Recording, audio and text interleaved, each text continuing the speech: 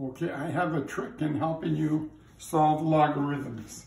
A logarithm is the inverse of an exponential function. Interchange the x and the y. Okay, so we say that y is the exponent of x to the base 2, or y is the logarithm x to the base 2. Interchange these two words. We write it like this: y is the log of x to the base 2. Example.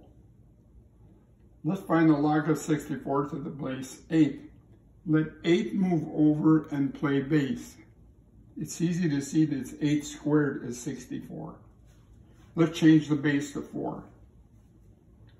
Log of 64 to the base 4. Let 4 move over and play base. 4 cubed is 64. Let's change the base to 2.